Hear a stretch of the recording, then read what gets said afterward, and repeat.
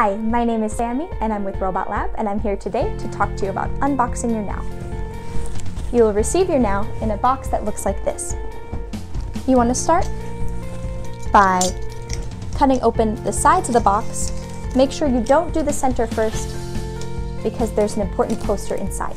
You just want to cut one small corner of the center so that you can tear the box open and see that the poster inside remains unharmed. It's beautiful and functional.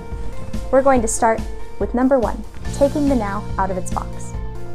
The first thing you'll see once you take the poster out of the box is this smaller box, which contains the Nao's charger.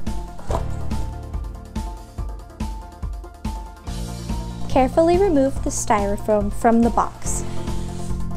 This styrofoam may look disposable, but it's a very important part of keeping the Nao safe for travel and storage. Notice these 2 holes. This is where the Nao's hands go so that when they're stored, their fingers don't break. And here's the Nao Robot.